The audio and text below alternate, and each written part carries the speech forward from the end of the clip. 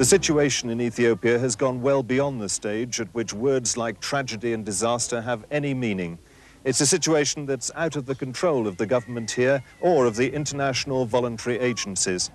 It'll be nearly a year before Ethiopians can expect proper rains again. By that time, thousands of people, perhaps even millions of people, may have died.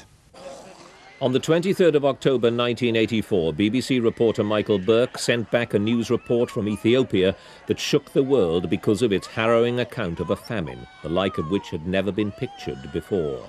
The scenes were almost biblical in their intensity, the suffering almost unbearable. As one relief worker put it, the closest thing to hell on earth.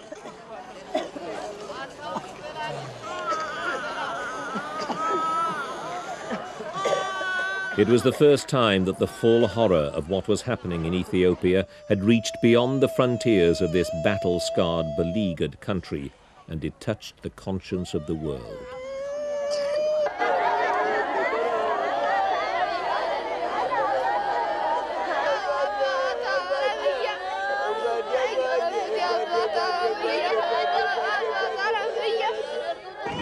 How Ethiopia had got into this state was a sad story of complex political faction fighting, compounded by several years of failed harvests caused by exceptionally dry weather. For months, relief workers had been denied access to the worst affected areas by warring bands of tribesmen who preyed on food convoys and prevented any other kind of aid reaching the remoter areas. When rumours of food arriving did get around, there was mass panic.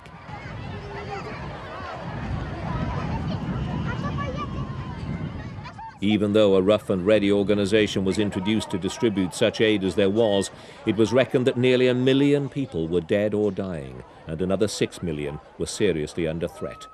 The BBC's reports from Ethiopia sparked off a huge response from the public in Europe and America.